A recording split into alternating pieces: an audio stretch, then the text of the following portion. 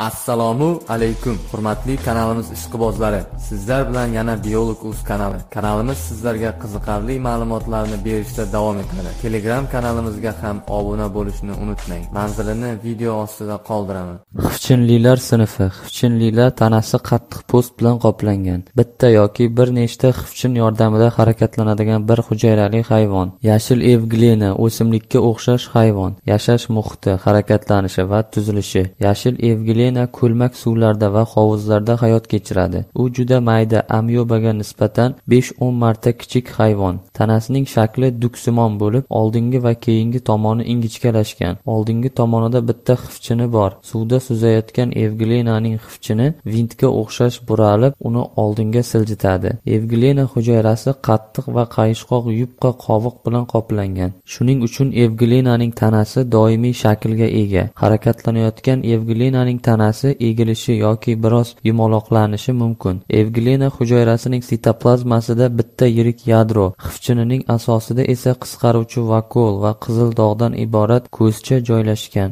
Oziqlanishi. Evglenaning sitoplazmasida yashil tanachalar shaklidagi xromatoforlar bo'ladi. Ulardagi xlorofill pigmenti Evglena tanasiga yashil tus beradi. Barcha yashil o'simliklar singari Evglena ham fotosintez qiladi. Yorug'lik nuri ta'sirida uning xromatoforlarida organik moddalar hosil bo'ladi. Bu moddalar Evglenaning o'sishi, rivojlanishi va ko'payishi uchun sarf bo'ladi. Evglena qorong'uda hayvonlar singari tayyor organik moddalar bilan oziqlanadi. Agar uni uzoq muddat qorong'u joyda saqlansa, hujayrasidagi xlorofill pigmenti yemirilib, Evglena rangsizlanadi. Fotosintez ham to'xtaydi, lekin Evglena nobud bo'lmaydi. Endi u suvdagi o'simlik va hayvon qoldiqlarining chirishi natijasida ajralib chiqadigan organik moddalarni tana yuzasi orqali shimib olib, saprofit oziqlana boshlaydi. Evglena ikki xil usulda oziqlanadi. U yorug'likda yashil o'simlik singari zarur organik moddalarni fotosintez jarayonida o'z tanasida hosil qiladi.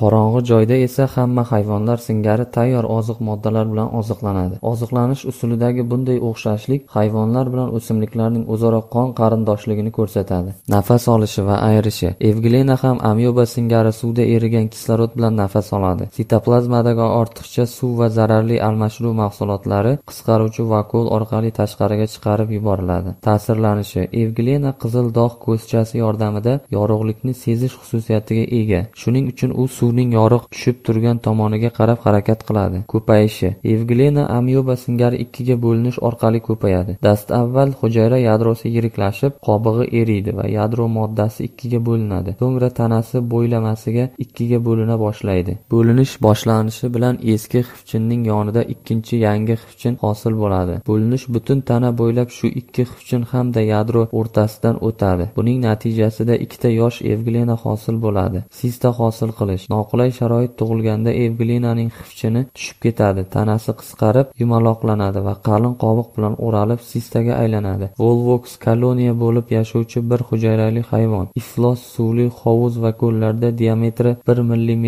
keladigan yashil sharga o'xshash volvoxlarni uchratish mumkin. Mikroskopda volvox koloniyasi yashil Evglenaga o'xshash sodda tuzilgan 1000 ga yaqin yashil hujayralardan tarkib topganligini ko'rish mumkin. Koloniyadagi hujayralar ikki xivchinli noksimon shaklda bo'lib, Evglenadan farq qiladi. Hujayralar sharning sirtida joylashgan bo'lib, sitoplazmatik ipchalar yordamida o'zaro bog'langan. Sharning ichi quyuq dildiroq modda bilan to'lgan. Chuchuk suvlarda hayvonsimon xivchinlilar ham uchraydi. Ularning yashil xromatofori bo'lmaganidan tayyor oziq bilan oziqlanadi. Ayrim xivchinlilar parazit hayot kechiradi. Trypanosoma tropik Afrikadagi xalqlar qoni zardobida yashab, uyqu kasalligini paydo qiladi. Leishmaniya O'zbekistonning janubidagi ayrim hududlarda va tropik mamlakatlarda odam yuzi va ba'zan qo'l terisida uzoq vaqt tuzalmaydigan yara hosil qiladi.